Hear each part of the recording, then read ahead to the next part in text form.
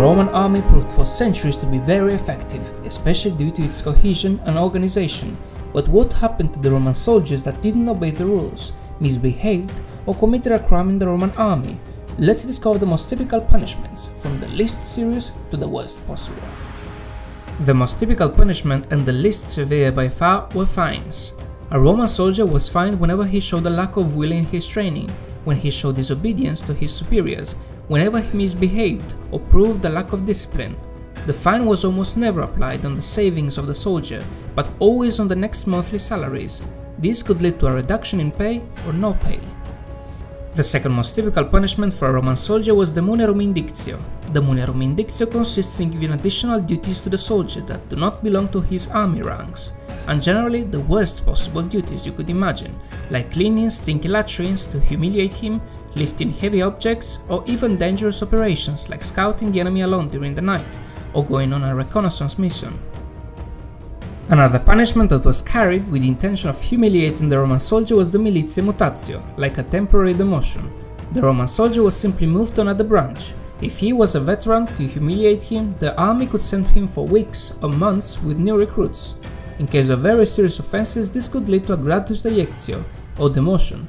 If a Roman soldier victim of punishment was a centurion, for example, the army could demote him to legionary. This would inevitably cause a slowdown in the career of the soldier.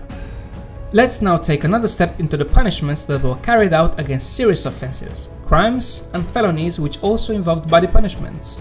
The most popular by far was whipping. The legionary was tied to a tree trunk without clothes in front of soldiers he knew in order to humiliate him, and whipped a set number of times, generally not with the intent to disable or kill him. If a soldier behaved badly enough, he could be dishonorably discharged with very severe consequences. Some material consequences of being dishonorably discharged were the cancellation of the retirement of the soldier. The soldier couldn't participate in the division of the spoils or own land.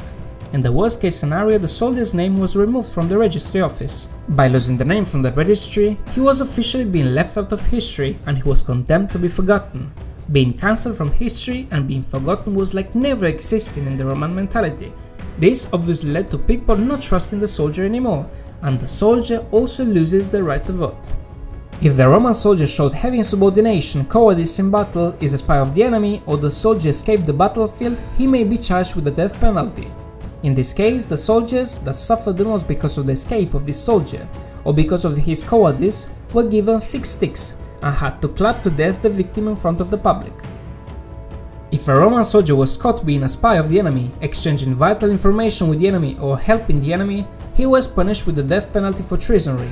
In this case, he was put inside of a bag with snakes and stones and thrown into the river or the sea. The snakes were added for religious purposes as a symbol to cancel the memory of the soldier from history, the stones to be sure he couldn't float. The worst punishment by far was the decimation. Decimation was applied whenever there was a case of massive insubordination in the army ranks. In this case, the whole group that showed cowardice was divided into groups of 10 soldiers each. Each group was given 10 stones, 1 stone each soldier randomly, and the soldier that had the different stone received the death penalty. The death penalty was carried out by the 9 soldiers who picked the same stone, and they had to clap the 10th soldier, the soldier with the different stone, to death. And generally all these soldiers were friends.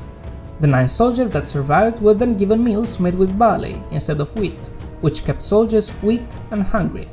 During the night, the 9 soldiers had to sleep outside of the camp, without light nor protection from animals or enemies.